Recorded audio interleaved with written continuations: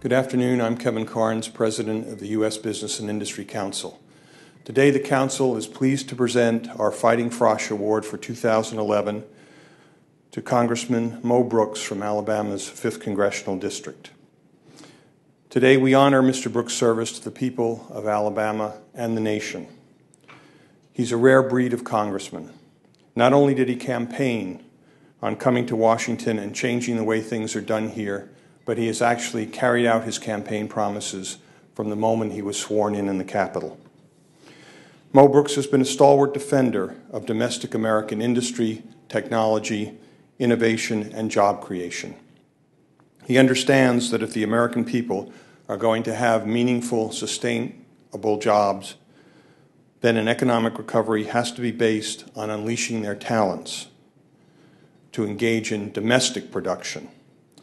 This award has been given out for the last 20 years, but unfortunately, we have only 12 recipients of the award because we cannot find every year a congressman with Mo Brooks' fire and stature to come to Washington and take on the establishment.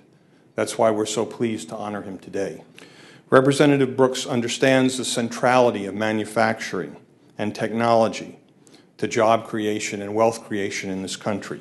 He understands that American businesses cannot compete with Chinese and even American-owned businesses that are hiding behind a 40% subsidized currency. In short, Mo Brooks is a fighter. He's a fighter on the side of American entrepreneurs, on American businessmen and women, and the average American working man and woman. And that's why USBIC is so proud to honor Mo Brooks today and encourage him to keep up his great start in Congress. Congressman Brooks. Well, thank you so much.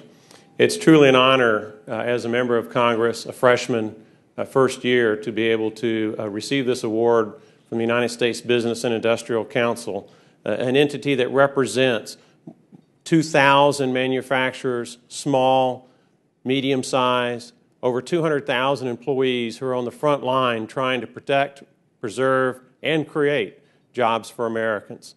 And to have this award symbolizing my commitment to what you guys are doing to try to create a free trade, free enterprise market in America and throughout the world that enables us to compete on a level playing field. It's one of the highest honors I've received as a United States Congressman. I want you to know that I very much appreciate the award and what it means for our effort. But I do want to add something, and that is that the fight's not over. This is a continuing battle. There are forces around the world, and there are forces in Washington, D.C., that for whatever reason seemingly want to protect foreign jobs rather than enable American jobs to compete on a level playing field.